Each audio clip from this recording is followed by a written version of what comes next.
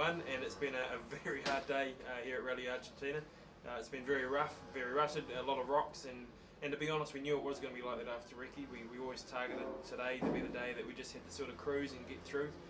Group N cars aren't the strongest cars, but so we had to just really be careful, dodge the rocks, and we've stuck to that plan. Like, we've had quite a few problems today, but nothing that stopped us getting here. And you know, I guess our biggest problem today has been a power issue we had with the car, which I think we've now fixed. So tomorrow should be good. But I think we now have a 7-minute lead, so we sort of got to revise our plan, which was initially to attack tomorrow in the faster, smoother stages, but we sort of got to protect that a little bit. But there's a long way to go. The guys are doing an absolutely amazing job here. Like, the amount of broken parts that have been replaced on the car has been phenomenal. So I'm looking forward to tomorrow, and we'll look to set a good pace.